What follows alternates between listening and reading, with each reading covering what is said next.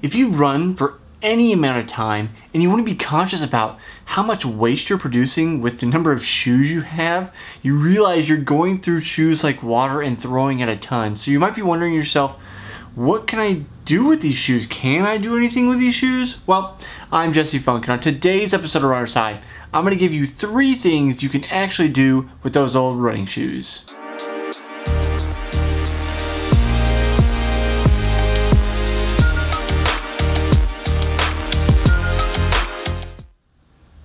You and I both have this problem, right? We get a new pair of shoes, we've got this old pair. You can see I've got, my finger coming through these. They've been around the block. They pile up, you don't know what to do with them. This first tip I'm gonna give you, I've actually made a suggestion of this before in my other shoe videos. So if you haven't seen those, hit that button, I guess it's over here, the bottom right hand corner of the video. Subscribe to the channel, stick around with me. I make a lot of suggestions about both shoes and just running in general, how to be a great runner.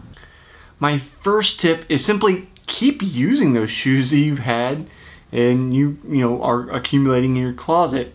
Now that doesn't mean keep running in them. Once you've hit that 300 to 500 mile mark, again I talk about when you need to change your shoes in another video, but once you've hit that time where you need to change them, stop running in them. You don't want to do that anymore.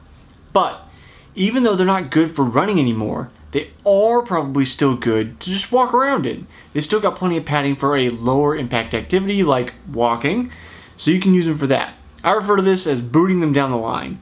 And that's because there's several steps in the line here, right? So you have the running shoe, that's the brand new shoe, it's still got all the padding, good to go. Then once that's kind of kaput for running, boot it down the line to walk in. Walk in them, and those will last a considerable amount of time till they really gotten to the point that they're just flattened. Then you boot them down the line once more and they become what we affectionately refer to as yard shoes.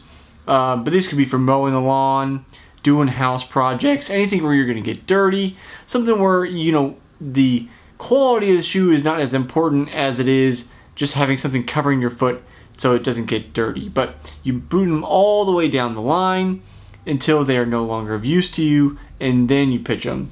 Yes, you still end up throwing these out, but you're reducing the number of shoes that are getting thrown in the landfill, because instead of buying new shoes for your everyday wear, you're only buying shoes as your running shoes and then booting them down the line for other uses. So you're not, creating that extra demand for more pairs to be produced. See what I gotta go through to try to get nice lighting on my face? This is why you don't use backlit backgrounds, but we'll ignore that for the time being. You can deal with my kind of two-faced shadow thing going on here. Anyway, tips 2 and 3 really kind of go together.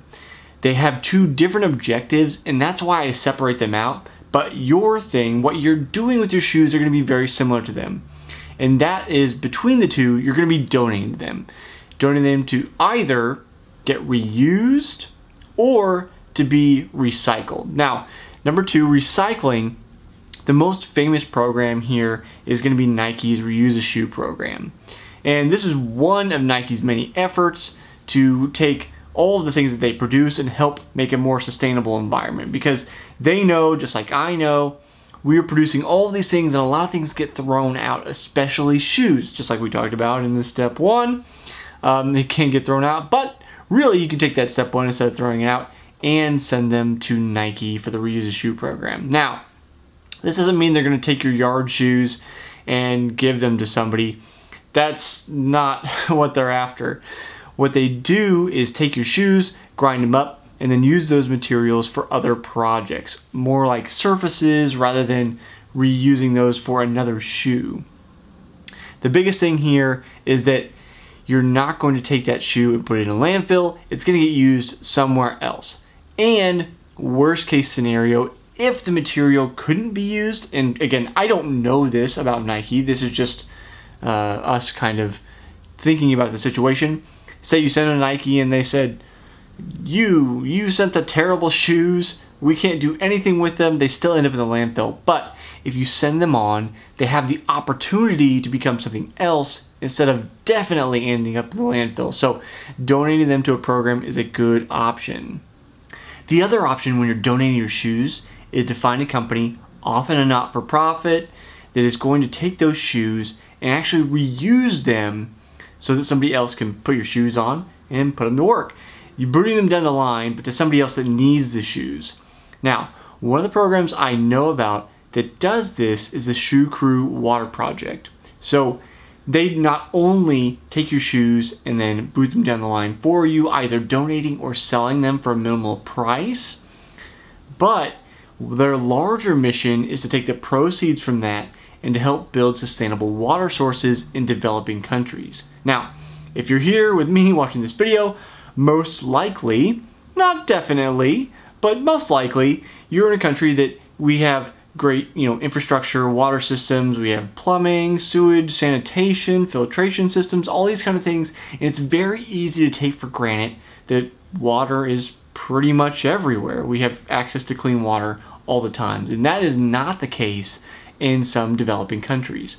So, groups like this, the Shoe Crew Water Project, they help take what would be our waste and then turn it into a larger mission of helping people have access to clean water, both for sanitation purposes, hygiene, and for just plain drinking water.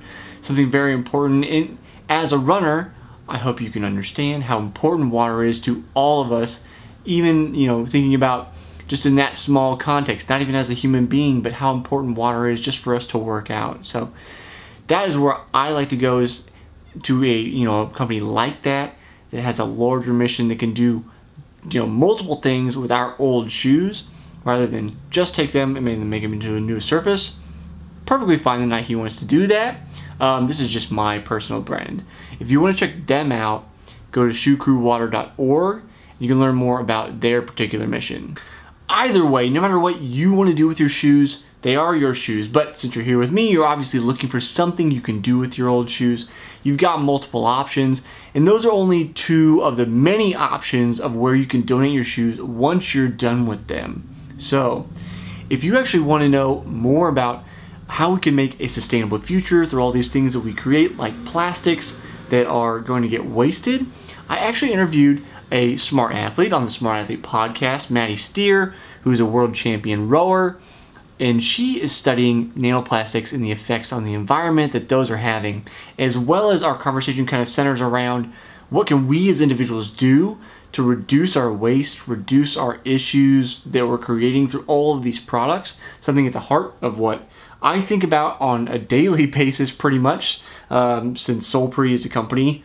Solpre is a company that makes skincare products for athletes, so we have a lot of plastic waste. It's something I think about, so I talk to her about. If you want to see my conversation with Maddie, somebody who's in the thick of it, trying to figure out what are the impacts, what can we do, that should be showing up on the screen here shortly. Just click on that. I'll shove you to part 2. In the middle of that video is where we're going to start talking about the plastics, so you'll jump somewhere in the middle. As always, hit that subscribe button, stick around with me for more videos on running, and I'll see you next time on the next episode of Runner's High.